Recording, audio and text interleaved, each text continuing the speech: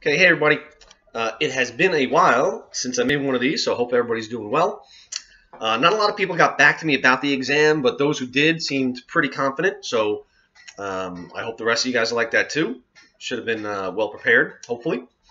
And that's it. Again, we're going to keep rolling with Chapter 17 and 18 as much as we can in the time we got left, so let's get to it. Today is the Indiana Jones hat, because finally getting out of the house and going to a drive-in movie tonight. Hopefully that's going to be kind of cool. And I will post this for you guys so it's ready for tomorrow. Tomorrow will be Friday the 29th. All right, so let's talk externalities. I didn't love the definition that they gave or the way they explained it in the book, because they did fine talking about a positive versus a negative, but they didn't really say exactly what just an externality is. So I found these. First one is from Investopedia, which I told you is like my go-to. I think it's a great site. An externality, external, outside. A cost or benefit incurred, if it's a cost, or received, if it's a benefit, by a third party that had no control over its creation. Right? They didn't buy anything, they didn't produce anything, but they're still having some impact on them in the terms of a cost or a benefit. I forget where this one's from, but this is good too. It's a side effect, consequence of an activity not reflected. We want to use the term internalized, right? Like, you know, you're not really internalizing that what you did hurt me so bad, right? You might hear that from like a significant other or from your parents. It's not internalized. It's not taken into account in the cost of the good or service. So you can have two kinds. If it's a positive externality, that means somebody's getting a benefit. If it's a negative externality, that means somebody's getting a cost. That's not accounted for. And whether it's a positive or a negative, and it's a benefit or cost, it could be a result of production or consumption. Happens when somebody makes something, happens when somebody buys something. All right? And I'm going to show you in later videos or later exercises and whatever how to sketch all those situations, or how to identify the situation based on a sketch, and how to do some other things with it later on. But real quick, a couple examples so you'll be better prepared to do that ditto that you hopefully have in front of you a little bit later. Okay, there's a bakery that smells really good while they're baking their goods, and people walk by and smile and get hungry and whatever. So that is a good thing, right? That's a positive externality. They're getting a benefit that they had nothing to do with. They didn't buy anything. And that's coming about because of production. So that's a positive externality in terms of production. Mr. Bennett, my old neighbor as a kid growing up, would always do these really beautiful gardens in the spring and the summer, and people would pass by and smell them and smile, and it would, I don't know, maybe increase our property value. That, again, that's a positive thing. That's a benefit, right? Now, you might say he is producing a garden, but he's actually consumed the flowers. He had to buy all the flowers and the mulch and the fertilizer and blah, blah, blah. So that's a positive externality in terms of consumption. If your neighbor has a bunch of crazy teenage kids and they're throwing all these crazy parties and throwing empty beer cans over your fence and into your yard, or maybe they have a fire pit and the ashes or the embers are coming into your lawn and maybe start a fire, well, that's a negative thing, right? And that's a negative thing because there's a cost to you, because those crazy kids are consuming the beverages and the fire and whatever else. And the most basic example is there's a plant that makes whatever they make, tires, and they're producing toxic waste in the meantime. That's obviously negative. There's a cost, and that's coming from a production decision. Okay? So, just checking my notes. All right, so the classic example that we're going to start with is pollution, right? Pollution's bad, right? Yes, I think we would all agree with that. Some of you guys have done experiments in the past to try to reduce pollution. So yeah, pollution's bad. We'd like there to be less of it, right? Should we get rid of all of it? I'm going to turn that light. It's kind of annoying, but I can't keep the light on without the fan. Or can't keep the fan on without the light. We'd like to get rid of pollution, right? Should we get rid of all pollution? No. If you think about it for a second, no. First of all, impossible. Second of all, just doesn't make economic sense, right? There is some benefit to pollution, right? Before you call, you know, the National Recycling Department of America and have them get on me. There is some benefit to pollution, right? The benefit of pollution is not having to pay or take steps to get rid of the pollution or avoid it in the first place, right? So just like everything else in society, it's a trade-off. Yes, pollution is bad, but getting rid of all of it costs something. So you got to figure out, when is enough pollution okay that will allow some of it, but it can go too far, right? Just like anything else we do in economics, right? There's a certain point to it. You could also get into the conversation of what do we really consider pollution? Is pollution anything that is left over when you produce something? Does a squirrel cracking open a nut and leaving the shell there after it's done eating, is that really pollution? It's a little bit more philosophical, I guess. But anyway, there is a optimal level of pollution, even though some of us might say, no, we've got to get rid of all pollution. There is an optimal level, and that's what we're going to take a look at now. All right, so let me just pause, clear the board, and we'll be back with you in a second.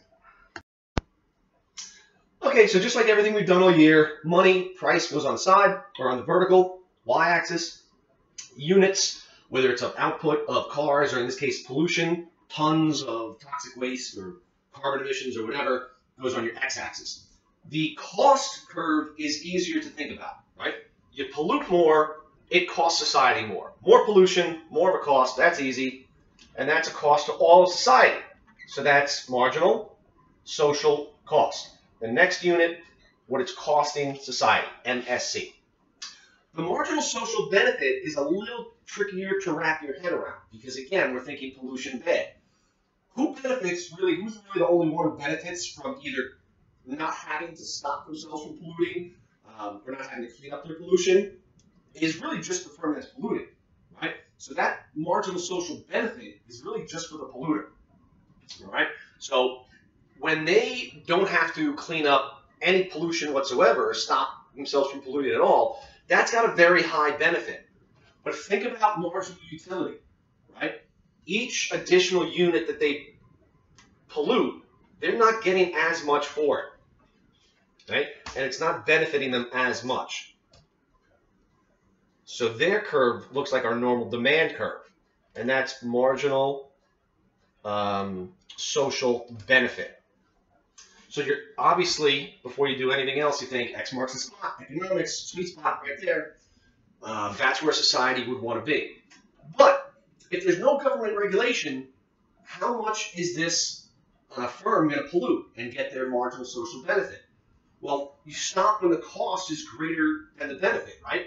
Well, there is no cost. So in this case, how much are they going to go? They're going to go until the marginal social benefit hits zero. And after that, they're not getting any more benefit. They're getting benefit back because their marginal social benefit is negative. The other way to think about this, I like to go backwards, right? I think that makes it a little bit more logical. If you told this firm, hey, enough's enough, we finally passed some regulation, you got to clean up, right? And you got to clean up 2 units of pollution. Well, that's like 2 units, big deal. I put a cap on my smokestack or have the employees wash the floor, I don't know. But it doesn't cost them that much. But the more and more that they've got to reduce pollution, the harder and harder it becomes. After you've reduced almost all of your pollution, to finally get those last couple of units is really tough and really going to cost you a lot. Okay? An analogy I like to use, right? Guys, I like to use my analogies whenever I can. Think about losing weight, right? Some of us have put on a couple extra pounds during the shutdown and everything. To lose weight, whatever you got to lose, the first couple pounds really isn't that hard. Eat a little better, maybe do a little light jogging, a couple push-ups and sit-ups. You can shed a couple pounds pretty quick, right? But if you're somebody who's got to lose a lot, you got to drop like 200 pounds. Even after you drop the first 190, those last 10 are really tough because you've lost so many already. You've done everything you can. It's like, man, what else am I supposed to do here? I've done everything I can. All right, so there you have it. Your marginal social cost of pollution makes more sense. More pollution, more cost. Marginal social benefit, this is the benefit the company is getting from not having to reduce pollution or to eliminate pollution or to clean it up, right? The benefit they get from polluting, they get less and less until it goes negative. They would go until it hits 0. And as they reduce pollution, it becomes harder and harder to do so, so the price goes up, increasingly. Okay, just let me check my notes here. Okay. Okay, so so we talked about diminishing marginal utility. Not having to clean up at all gives you a big benefit, but then it starts to go down. You go until it hits 0. Think about it in reverse. Okay. How much does it cost you to reduce the first unit? Not much. Yes, yes, yes. Okay, so that's where society wants to be, right? But with no government regulation, where are you going to end up? You're going to end up here, where your marginal social benefit's there, your marginal social cost is there. That's a big gap. And we already established that that's where society wants to be. So guess what, guys? What do we got ourselves? We got a triangle pointed at where society wants to be, which means that's inefficient, that's dead weight or loss. We should try to do something and regulate to get the units of pollution to be whatever that is right there, where there is some benefit for the polluters, there's some cost to the rest of society, right? But those two things are equal. Okay, so I'm going to pause quick. I'll be right back. All right, so real quick, based on what you know, if I told you that these are both marginal social benefit curves for Rigo Inc. and Scantech, two producers, right? Who's just straight up better at getting rid of pollution? It's Rigo. How do we know? If they can pollute with no regulation, they're both going to pollute as much as they can here. If they're forced to regulate, or if they're regulated and they're forced to reduce, say that they have to reduce everything. Well, when they reduce everything, that costs Rigo way less than it costs Scanlon. Right? So he's just better at it. Right? When they have to reduce everything, it's costing Rigo this much, it's costing Scanlon that much. So whatever Rigo's got going for him, he's just better at reducing or preventing the pollution from happening in the first place. That's going to come back into play in a few minutes. So please take either the copy that you printed of the sheet I gave you, Chapter 17, Externalities Introduction, or at least be looking at it on the computer. And we'll go through that first part about identifying the type of externality, and then we'll work on the graphs, and we'll be done. Okay, so one of the tricks to these situations, positive, negative externality, think, is there too much of something or not enough of something? If there's too much of something, right, it means that there is a negative in either consumption or production. If there's not enough of something, right, hold on a second. If there's too much of something, that's a negative. If there's too few of something, that means it's a positive. There should be more of them, right? So too few, it's positive. Too much, it's a negative. So, let's see. Okay, so let's run through it. First one should be easy. A factory spews toxic gas into the air as it makes its iPhones. Obviously, that's a bad thing, so we know it's a negative, and they're making something, right? So that's negative production. And again, we'll go through the sketches of all these in another video, but I don't want to make these things too long, about 13 minutes, 14 minutes.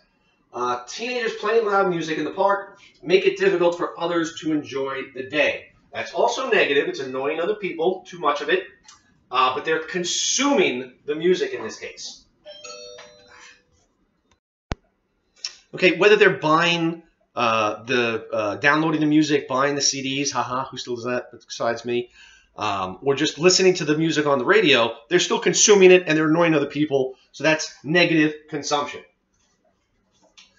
A homeowner has trash all over and tires all over their yard.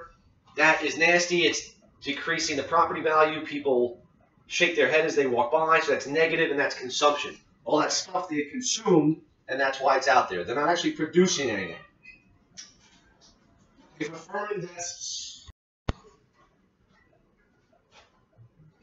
invests in a new machine that makes a certain type of product more quickly, right? That's obviously a good thing, and they're producing something, so that's positive production. E is a little annoying, right? school children go to school without immunizations. Now, that's obviously a bad thing, so that's negative. The question comes with whether it's consumption or production, right? The answer is consumption, okay? Right? And the tricky part of that is we're not talking about the consumption of the immunizations. In that case, it would be positive. There's not enough people getting the immunizations. In this case, they're talking about they're consuming the education, right? So that's not a great one. Maybe I should erase that one for next year. But obviously, the key part is that too many kids go to school without the immunizations, unless you are of a certain bunch of religious beliefs, it's a negative. And in this case, we're talking about consuming the education, so that's a negative in terms of consumption. A neighbor decorates his home for the holidays tastefully. People drive by and like to look at it, and it makes them happy. So that's positive. And they had to consume all that stuff, right? They had to purchase all their Santa statues and lights and dancing reindeer or whatever it might be. Right? And G, a neighbor leaves their barking dog outside all night. That's annoying. That's a negative. And it's, again, consumption. The dog's not producing anything besides noise, right? But they purchased a dog, and you can say that they're technically consuming the love of their animal, whatever. Okay? We'll do more with that later on. I want to get to the stuff about pollution and the regulation of pollution.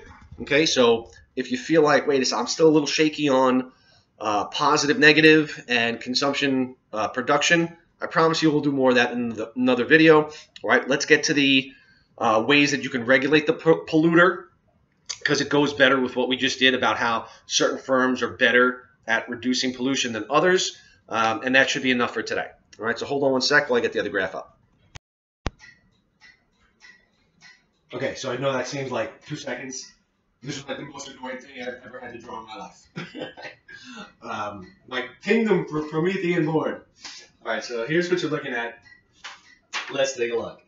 According to the graph above, how much pollution would each firm produce if there was no government regulation? They're all going to go as far as they can. They're going to go to 100, both firms.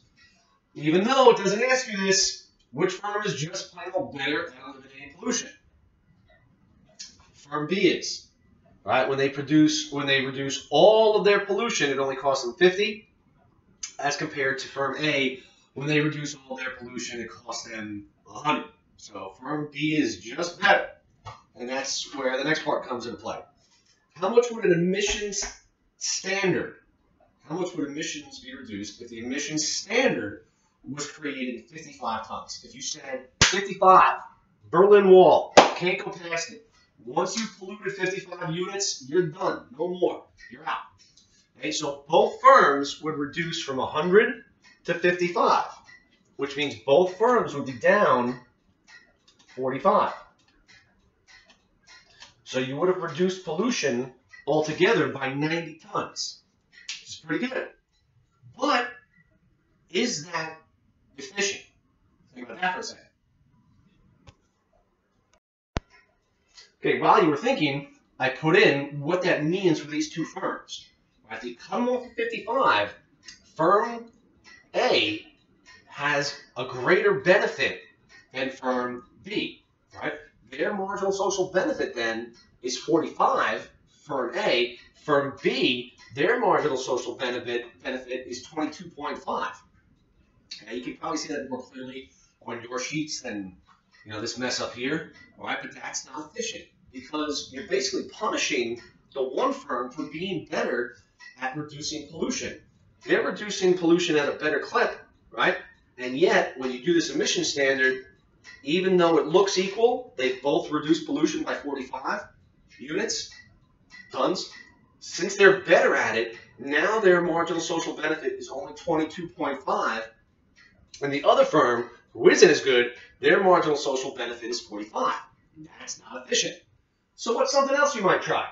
You also might try a $30 tax per ton of emissions. Now you've got costs involved, right? So now instead of going all the way to 100 units and polluting as much as you possibly can, because there is no cost, now there is a cost. How much does it cost?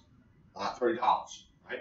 So you're going to pollute until your benefit is no longer greater than your cost of $30. Okay? So where is firm A going to stop? Firm A is going to stop at 70 because at that point their marginal social benefit is no longer greater than their marginal social cost or their marginal cost of 30. Okay? So they're going to reduce from 100 to 70. So the one firm is going to be down 30. Firm B is going to stop earlier. They're going to stop at 40 because after 40, now their marginal benefit, social benefit, is less than their cost of 30. So they're going to do 40, and that's the difference between 140 and 60. So both situations, you're reducing pollution by the same amount, 90 units, right? But what you're doing is you're making it more efficient, more fair, really, right? Because this firm's going to stop when it works best for them. This firm's going to stop when it works best for them, right? And then you can get into the whole idea of, and in both cases, they're going to stop when their marginal social benefit is equal to their marginal social cost. And then later we'll get into the idea of, well, because this firm's just better at doing this, there's something called tradable vouchers, where basically you give people tickets to pollute, and this ticket grants you 1 ton of pollution, right? If you're better at getting rid of your pollution, you might say, you know what, I'll get rid of the pollution on my own. I'll sell these tickets to that other firm that's not so good, and there'll be more beneficial trades that can occur that way. We'll do that some other time. The idea here is that an emission standard reduces the amount of pollution the same as a tax does, but it's inefficient because it gives one firm a greater benefit than the other firm, right? And if you do it with a per unit tax, you do the same thing, except now it's more efficient because each firm is doing what is best for them to make their marginal benefit equal to their marginal cost. All right, I really hate to erase this. It took me like 20 minutes to make, but I'm going to do a quick one of the thing on the back. I might not be as detailed because we just don't need to be for the one on the back, and it'll be done. 22 minutes, that's not so bad. Okay, so just about done. This has probably taken twice as long as any video for me because of restarts and having to erase and redraw that graph a couple times, but for us, for you, it might be turning out to be one of our shorter ones, okay? So here we have a situation where your marginal social benefit is not equal to your demand.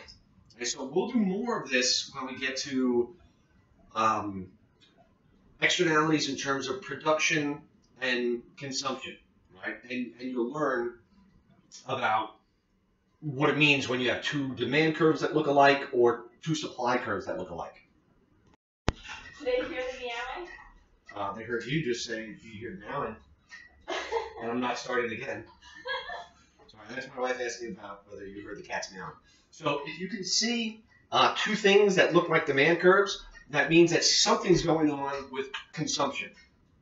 Okay, if you see 2 things that look like supply curves, that means something is happening with production. We'll talk more about that later. Okay, so if your demand is lower than your marginal social benefit, that means that you want to be here. Here's where society wants to be. Here's where society is at. Okay, and we know this from before. How do you get demand to be greater? In this case, you'd have to give a subsidy. You get a subsidy when you have more of something. You do a tax when you want to get less of something, right? The only thing that's a little tricky about this one is you're talking about wages, so you have to kind of reverse your thinking. You're talking about the demand, not for a product, the demand for types of workers, right? In this case, I think it's what, software engineers, right? Yeah, you're talking about price of computers, computer software engineers, all right? So obviously, we'd rather have more of them. You don't have enough because they're not getting paid enough, right? So society's going to end up here. Well, it would be better off if they were here, okay? We should have about, I'm not even going to look at the numbers right now because that's annoying, but we should have between that quantity and that quantity, we should have that many more computer software engineers, but they're not getting paid enough, right? So if you gave them a subsidy and said, here, employers will give you money, you give it to the, as far as the salary for the software or for the computer engineers, that'll get society to where they want to be. Well, how much of a subsidy do you need to give them? We did this before with taxes, guys, right? How do you get them from here to here? Well, what's the difference? The vertical distance anywhere between your marginal social benefit curve and your demand curve, when they're parallel straight lines like that, it's always going to be the same. So I only put in the numbers that you needed, because that's the only ones you need. And I've already drawn enough graphs for today, right? So you need to give them difference between 100,000. Should go lower. And 80,000 is 20,000. So you give a $20,000 subsidy, and that'll shift your demand curve. They'll demand more of these things. Again, it's a positive externality because there's not enough of something. Positive externality in terms of consumption. But here it's weird because you're consuming the computer software engineers. That's what makes it demand. Two demand-looking curves. That means something's going on with consumption, right? And because there's not enough, we're here when we want to be here. That means that it is a positive externality. These guys are bringing more to society, to the table, to life in general than is being internalized at this point. There should be more of them. Let's give those companies $20,000. That'll get the demand curve shifted over, and that'll take care of that externality. The costs will be internalized, and society will be where it wants to be. All right, so that's it. 26 minutes, not too bad. Only work for today is to fill out those sheets and show me that you did it. All right, so you don't even have to think. Just watch and fill in what I say, and that's it. All right, like I said, we're trying to take it easy on you. I'm giving you today and the weekend, all right, and then we'll pick it back up next week. Those of you who still need to be making it work, please do so. No offense, but I got better things to do than email and call parents all day. All right. At any point, hit me with questions. Whatever you're submitting, you're still going to get some credit, no matter how far back in time it was due. All right. I want to get you guys through and hopefully hold somewhat of our academic integrity together. All right. So that's it. I'll be making more of these next week, and stay well.